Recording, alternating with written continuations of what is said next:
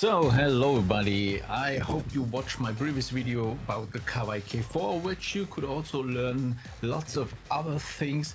For example, how to run old Atari ST software. And in this new video, I promised you to have a go at an EPROM update for the K4. And we will also look at how to run old 16-bit Windows 3.1 software on current Windows 11. So first, let's have a go at the EPROM. I was really worried about this, if this would work out.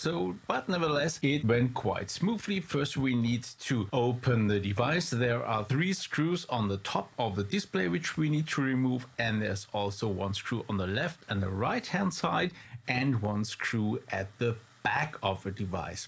Once we have them open, first thing we should do is a little bit of cleaning. It's actually pretty clean already, but nevertheless, let's remove some dust from it. Then you need to locate the EPROM, and you just need to slide underneath it a bit with a flat screwdriver and then tilt it up a bit, and yeah, it came off right easily.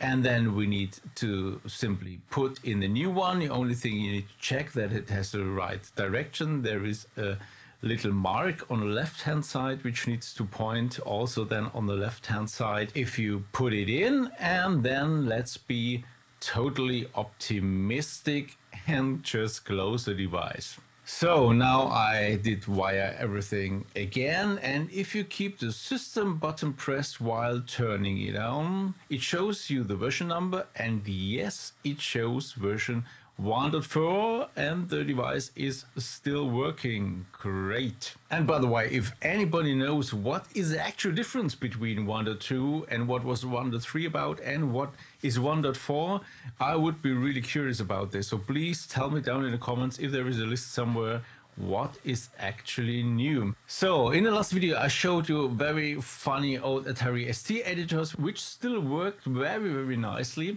And it was also easy to set them up, but none of them could deal with pure sysx data, which can you find all the downloads. So I would need to store it in proprietary formats, which I'm not too fond about. So I kept on looking, and also last time I said I could not make the old 16-bit Windows software work, which is not fully true. I simply did not try it. And looking around a bit, it's actually quite simple to run such a software on Windows 11, and you can get them from the same clinky clunky site here I showed you also in the last video. There are also some editors for Windows. So where are they? So there is also Atari, very old Mac, and also old Amiga software. And now I had a go at, where is the PC editor? At the K4 Win software, which seemed to be the best one of all the available Windows 16-bit software. And to run them, there is a software which is called Wine VDM, and you might be familiar with Wine, which is a Windows emulator for Linux. And this special version is for newer 64-bit Windows versions, and it emulates old 16-bit Windows software. So exactly what we're looking for. And if you downloaded both of them, you will get this software zip, and you will get the Wine VDM software, which is currently 0.9, and I both unzip them. And the only thing you basically need to do is to run the OTVDM exe together with a K4 Win exe. So looking at a command line of your choice, it's simply that here, and give here the absolute path to the executable, the old one, the 60-bit one. And if you add here a V at the end, it will hide the console. So otherwise it starts with the console and then the window will come up. So if you add that, it's yeah, it looks nicer. And if you don't need it for debugging or check if something crashed with this software emulation, you don't really need it. And if you don't want to type this every time, it's easy to put simply this line into a command line file. So simply copy the line into it, then store the file, and then you can simply double click it to run the software. So let's do that. And here it is. Oh my God. So this looks really like Windows 3.1 software. So really nice. What do we need to do here? The only thing is we need to set up the MIDI ports. So also the MIDI ports are emulated here from the new one.